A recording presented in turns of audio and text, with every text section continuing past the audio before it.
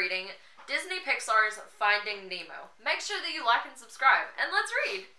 Nemo was a little clownfish. He lived with his father, Marlin, on the Great Barrier Reef. Nemo longed for adventure, but Marlin was worried about what might happen to him. On the first day of school, Marlin took Nemo to class. Nemo's teacher, Mr. Ray, promised Marlin that Nemo would be safe. But when Marlin found out that the class was going to the drop-off, a steep cliff, he was furious. He decided to follow the class. At the drop-off, Nemo and his new friends dared one another to swim out and touch a dive boat. Just then, Marlin showed up. "You think that you can just do these things, but you can't," he told Nemo.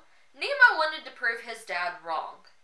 He swam to the boat and hit it with his fin, but when he swam back, a diver appeared behind him. The diver pulled out a net and scooped up Nemo. Then he took the little clownfish back to his boat. As he sped off, he accidentally knocked a scuba mask into the water. Marlin chased after Nemo, but he wasn't fast enough. "Has anybody seen a boat?" he asked any fish that would listen. As Marlin swam, he met a fish named Dory.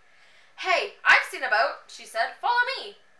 Marlin started to follow Dory, but as soon as they started swimming, she whirled around. "Stop following me!" she shouted. Marlin was confused. Hadn't Dory just offered to help him find the boat? Then Dory explained that she suffered from short-term memory loss. Figuring Dory couldn't really help him, Marlin turned to leave and found himself face to face with a great white shark. The shark's name was Bruce. He invited Dory and Marlin to get together in an old sunken ship. Marlin was sure it was a trap, but Dory wanted to go. She was the only fish he'd found who had seen a boat, so Marlin followed her. Inside, there were two other sharks named Anchor and Chum. Together with Bruce, they pledged, "Fish are friends, not food!" Suddenly, Marlin spotted the diver's mask. Dory saw some writing on the strap. She swam over to read it, but the strap snapped against her and her nose began to bleed. Smelling blood, Bruce decided that he wanted to eat Marlin and Dory after all. Miles away, Nemo found himself in a fish tank at a dentist's office. The other fish called themselves the Tank Gang. Their leader was a fish named Gil. The Tank Gang passed time watching the dentist's work and talking to their pelican friend, Nigel. Nemo wanted to go home more than anything, but the dentist had other plans. He was going to give Nemo to his niece, Darla. The Tank Gang warned Nemo that Darla's fish never lived for very long. Nemo's new friends didn't want to get him hurt. They had to find a way to escape. Gil had a plan. When he explained that if someone could jam the filter, the dentist would have to take the fish out of the tank to clean it. They could escape by rolling out the window and into the harbor. Back in the ocean, Dory and Marlin had escaped the sharks and dragged the mask into a deep, dark cave. Marlin struggled to hold on to the lighted antenna of the anglerfish while Dory studied the writing on the mask.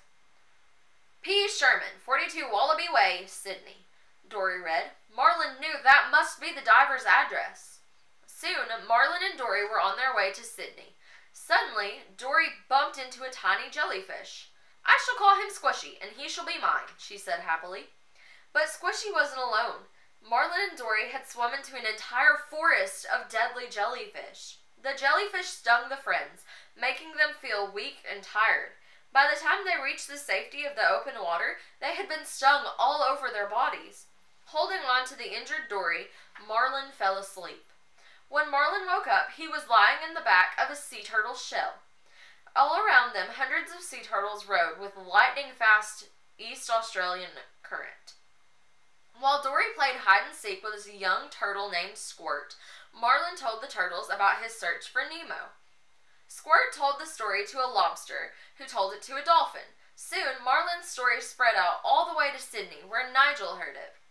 Nigel sped off to the dentist's office. "Your dad's been fighting the entire ocean looking for you," he told Nemo. "And the word is he's heading this way right now, to Sydney." "Really?" Nemo asked. He couldn't believe his dad was so adventurous.